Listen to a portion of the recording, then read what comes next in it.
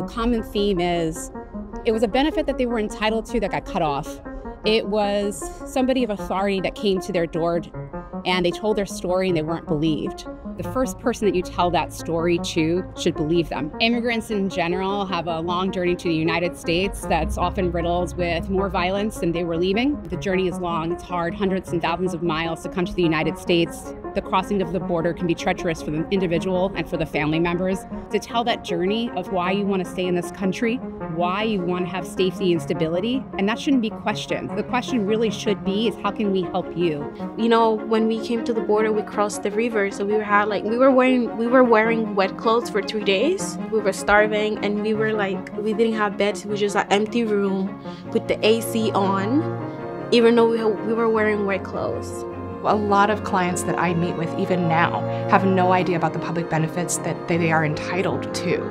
They have no idea about the right to shelter and their ability to enter a shelter, and instead they're forced to sleep in parks on the street. We connected through the Brown's Family Justice Center, and obviously she introduced herself. It was just an amazing experience. She was so nice, and even before meeting her, I had an idea of what lawyers were, and I was very scared because I thought they're not here to help you.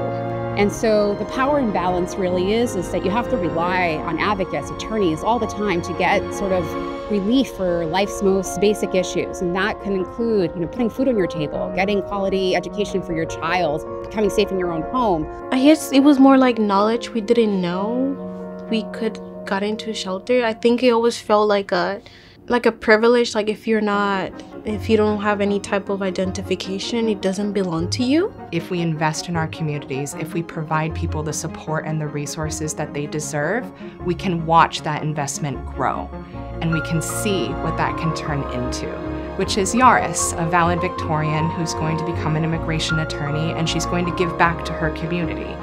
It made me feel so confident and helpful, oh, we do have an opportunity here. And I think it completely erases my idea of what lawyers do. If they want, they can make it happen. And if they are in love with their job and they love what they do, we can definitely make a change. So I was so excited.